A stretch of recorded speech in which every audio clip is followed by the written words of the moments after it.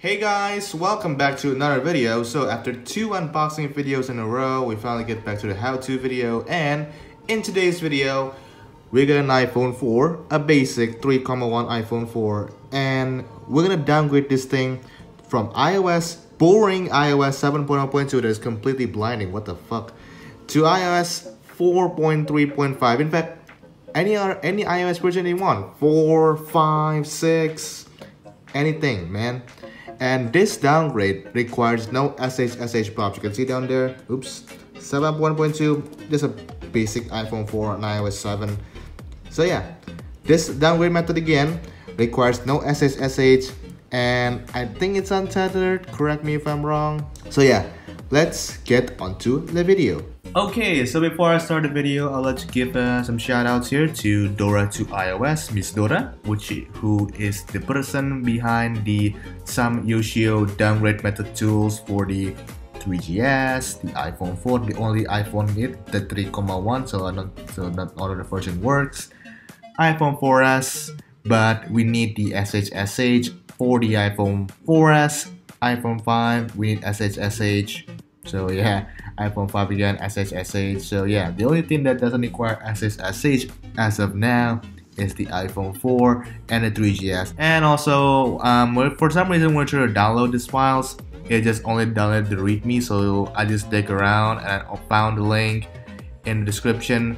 I put out the link in the description. This by Mr. Ayushi Fan 111. I also will link his YouTube in the description, but his link include the both iOS 7 and iOS 5 IPSW. So I put mine just the tools. There's that, and let's go to the video.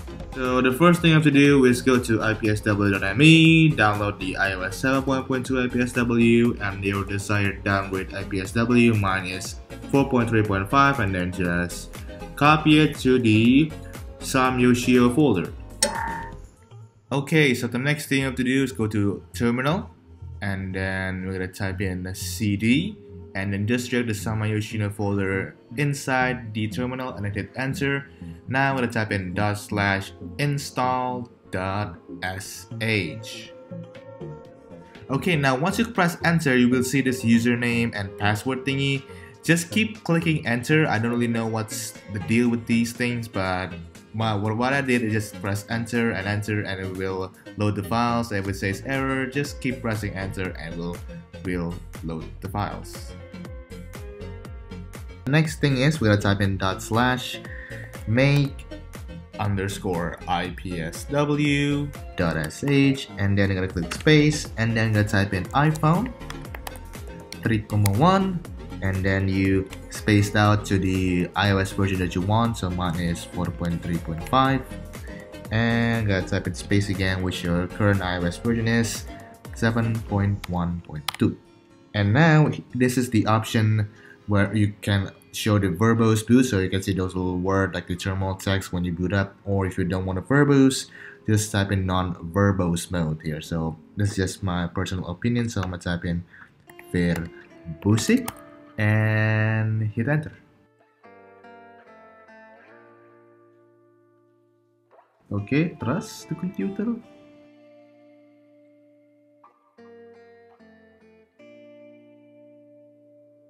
Okay, so when Sam Yoshio is finished doing its thing, I said the word, we're gonna put the iPhone 4 to DFE mode. So power and home for 10 seconds and home button again for 10 seconds. So 1, 2, 3, 4, 5, 6, 7, 8, 9, 10.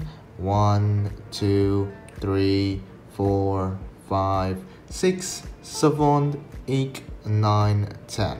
And let go. Now iTunes is gonna pop up, click OK, close that little guy up, and now I'm gonna go to the Sam Yoshio folder, and you see right here, we got our custom IPSW folder. You can see here 3.1, 4.3.5 custom IPSW. Now we're gonna go and right click, open with, and archive utility.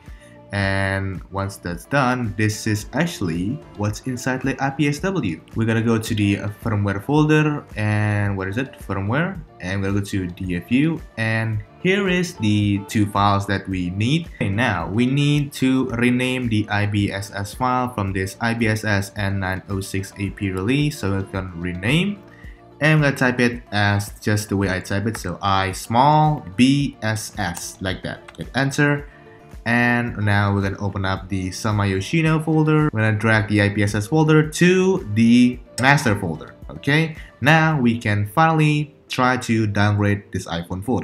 Okay, great. So what we need now is gonna go back to terminal, and that is not the terminal, that is the terminal. And I'm gonna type in /restore4.sh and hit enter. And now we have some option here: 4.3, 5.0, even 7.0, and some more other iOS 7 versions. And of course, since I am going to downgrade to iOS 4.3.5, we're gonna type in 2 and hit enter. And it should work. And iTunes is gonna be freak out and just close it, close it, close it, close. No, get the flip out. Okay. And here we go. The iPhone is now going to restart. Okay, so while we wait for the iPhone 4 to restore to iOS 4.3.5, let's take a look at our sponsor for this video. Okay guys, now I want to show you guys a program that's called iTransfer for WhatsApp. Now this program allows you to transfer WhatsApp for Android to iOS and for iOS to iOS. You can see there, Android to Android, Apple to Android, or Apple to Apple, iOS to iOS. It's easy, and I will put the link in the description below so you guys can read about the program, and also I will show you guys a demo on how the program works. So I have a 6S here on iOS 12, and I have WhatsApp here, and I want to transfer this WhatsApp to this iPhone 8. So let's do it. Okay, so here's the program. Now in this program you can transfer WhatsApp between devices, back up your current WhatsApp, or restore to your devices. So here what I'm going to do is I am gonna click on backup on WhatsApp device here. Okay, and I'm gonna click here to the iPhone, just the 6S right here, and click backup, and we'll find the file for the WhatsApp, and I will back it up so I can restore it to my new phone. Okay, now as you can see down there, WhatsApp backup is successful. Now all I have to do is click done, and now unplug my old phone, and then also transfer the SIM cards. Put the SIM card in the new phone, download WhatsApp. Okay, so once WhatsApp is installed, plug the phone to the computer. We're gonna go to down here, restore WhatsApp to device, and we're gonna wait for the file to load, and there it is right there, 6S 12.4.1. Now click next, and we connect the device to the computer. Okay, and so we'll click down here, iPhone 8, and here we go. I click restore here, and turn off on my iPhone, blah blah blah. I already did that, and click continue, and now we wait. Okay guys, so once the phone's rebooted and restored from the backup, here you can see there WhatsApp. Once we open that, there we go, all our chats is still there, and this is the new phone, the iPhone 8. And yes, everything, our chats available. If you guys press a call, it will be still available, status and all that, contacts and especially will be get restored. So guys, make sure to check out iTransfer for WhatsApp. I have the link in the description down below so you guys can check it out. And now, let's get back to the video.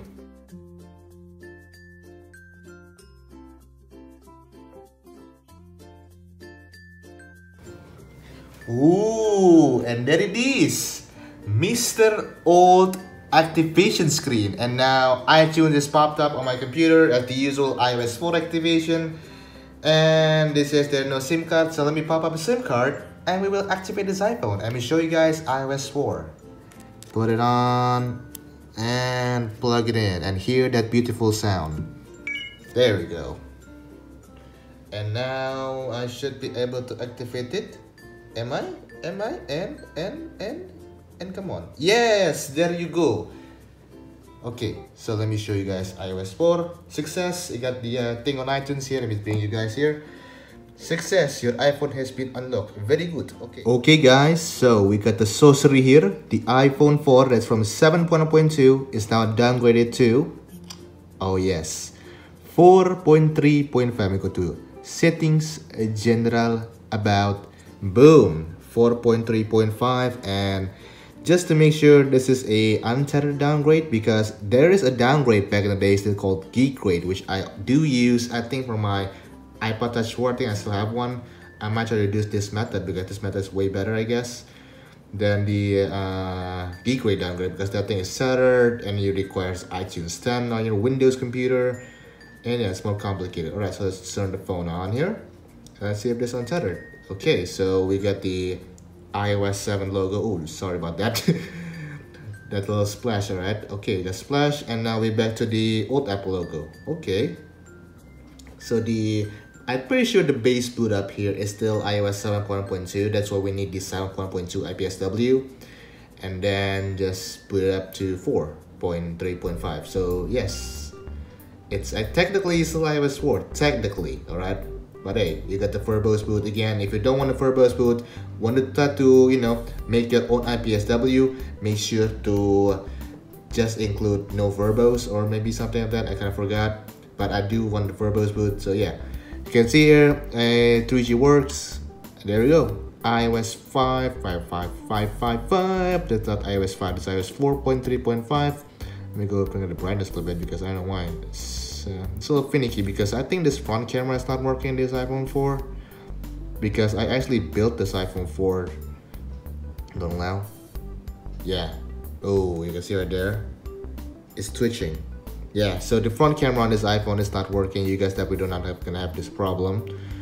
So yeah, I actually built this iPhone 4. This used to be an 8GB. I switched the board to a 16GB from a completely dead iPhone 4 and an iCloud lock one, but I managed to get to the person who have one, to have the iCloud and unlock it. Okay, so Wi-Fi works, 3G works, and yeah, what can you ask, man? A fully untethered downgrade to iOS 4.3.5 thanks to Miss Dora and of course Mr. Ayushi fan 111 for the files. So yeah guys, that is the video. If you guys like it, hit the thumbs up button and remember to subscribe. Okay, so thank you guys for watching this video. I thought this video is not gonna be successful because of that little username and password thingy, but it's actually working, so I'm very happy that it actually works, and everything is, of course, is working. So thank you guys for watching this video.